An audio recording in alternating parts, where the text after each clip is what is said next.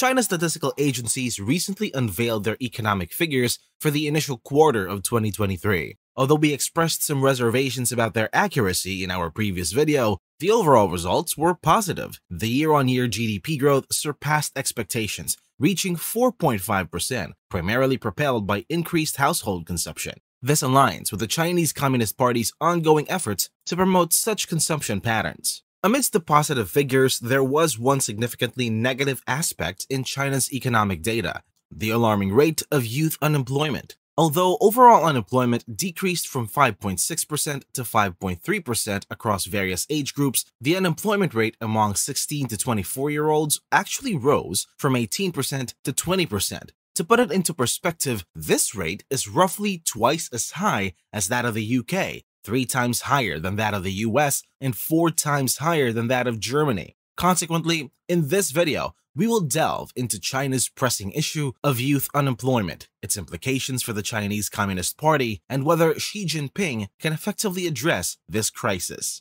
The main point of focus is the alarmingly high rate of youth unemployment in China. In the 1990s, the youth unemployment rate in China was relatively low, remaining around 5%. However, it gradually increased to approximately 10% during the 2000s. Throughout the 2010s, it remained relatively stable, fluctuating between 9 and 11%. Then, in 2020, it surged to around 12%. This significant increase can largely be attributed to the impact of the pandemic and China's strict zero-COVID policy, which placed a burden on the Chinese economy. Urban areas were particularly affected by the impact, with the average youth unemployment rate among 16 to 24-year-olds reaching approximately 14% and peaking at 16.8% in June 2020. It was anticipated that the situation would improve after China reopened its economy by abandoning the zero-COVID approach. However, despite the overall recovery of China's economy, youth unemployment has persistently remained high.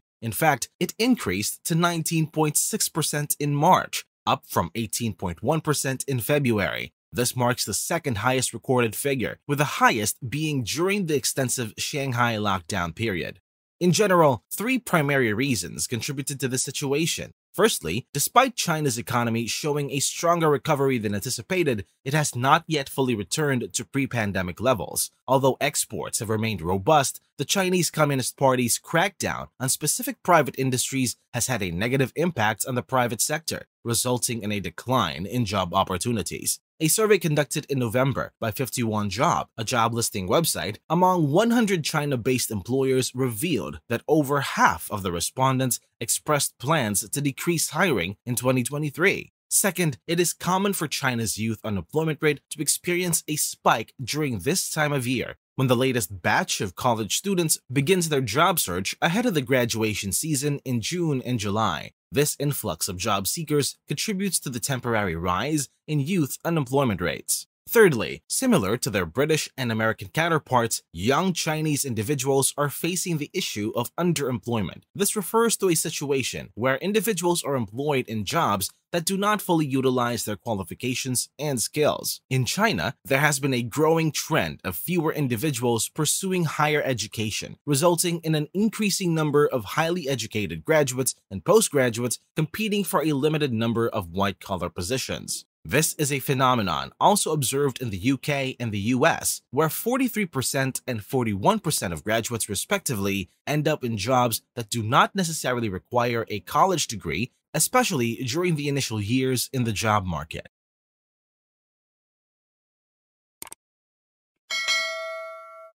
The issue becomes more pronounced in China due to the significant increase in the number of graduates over the past 2 decades, which has grown tenfold. This rise also extends to postgraduates. However, many of these graduates and postgraduates are reluctant to accept manual labor or blue-collar jobs. This situation poses a problem as it leads to dissatisfaction among young Chinese individuals and undermines the implicit agreement between the Chinese Communist Party and the people. This agreement suggests that the CCP can maintain its rule without democratic checks and balances as long as it ensures stable economic opportunities. Additionally, it creates a generational tension between the younger generation, who perceive fewer opportunities compared to their parents, and the older generation, who often view them as ungrateful or lazy for rejecting low-skilled job opportunities. In recent months, the Chinese Communist Party, or CCP, has implemented numerous initiatives with the aim of reducing the high youth unemployment rate. These measures include the announcement of subsidies for companies that hire younger workers and the relaxation of stringent regulations, particularly in the private sector, such as the tech industry that typically employs many young individuals. Additionally, certain provinces have taken steps such as offering free accommodation for college students seeking employment. Chinese state media has also been featuring segments encouraging students to consider blue-collar jobs, even showcasing profiles of college graduates earning significant incomes in low-skilled positions. However, these efforts have faced significant opposition from the majority of young Chinese individuals. In fact, a WeChat channel affiliated with the state received backlash last month when it advised young graduates to discard their suits, roll up their sleeves, and pursue work in farmlands.